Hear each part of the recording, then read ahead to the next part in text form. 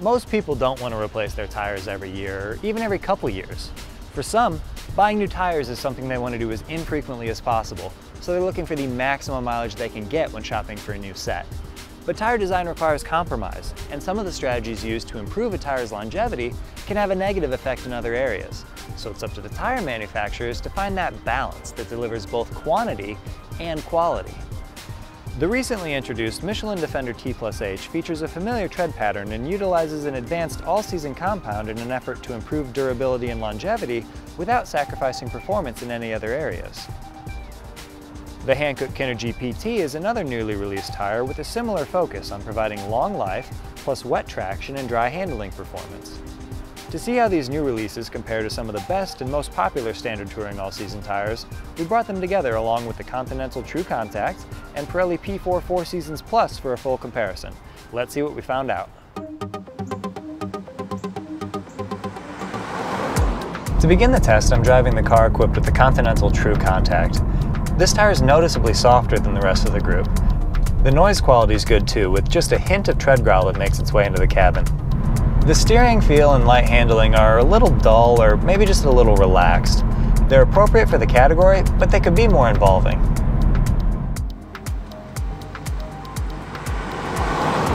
Now I'm driving the vehicle equipped with the Hankook Kinergy PT. Overall, this tire has a nice ride, though it is just a touch firm and there's some light reverberation that continues after larger impacts. The steering is very responsive, almost to the point of being twitchy, and it feels a little unsettled when driving over grooved concrete.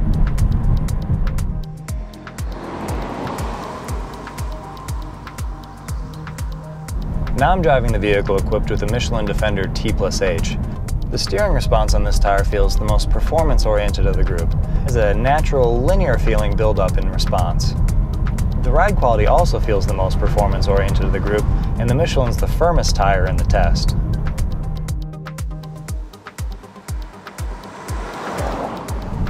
To round out the group, I'm driving the vehicle equipped with the Pirelli P4 4 Seasons Plus. The ride on this tire strikes a happy medium. It's not as soft as the Continental, but it feels more composed, and it feels more refined than the somewhat hard-riding Michelin. Sound quality is very good as well, but there's some noticeable tread growl that makes its way into the cabin. The roughly 0.6 of a second gap in average lap times around a dry track is enough to notice a difference in back-to-back comparison, but likely wouldn't be felt on the street. And the 6-foot disparity between the shortest and longest 50 to 0 mph stopping distances means each one of the tires in this group can effectively slow a vehicle during a panic stop. Our wet track testing resulted in 3 tires somewhat closely grouped, with the 4th trailing by a considerable margin. The Hankook Kinergy PT set the fastest average lap time and was our team's objective favorite, with reassuring grip while braking or accelerating and a handling balance that built driver confidence while navigating the turns on our track. Continental's TRUECONTACT led the test in wet braking, and its longitudinal traction felt very strong on the track as well. High levels of lateral grip meant the tire would quickly respond to driver inputs, and it also presented a nicely balanced overall package. The ultimate capabilities of the Michelin Defender T+H felt close, but not quite to the level of the Hankook and Continental. Quick initial steering response would dissolve into understeer as more input was added, making the Michelin feel less sorted than those tires as well. Driving the Pirelli-equipped car after any of the others presented a sharp contrast in capability.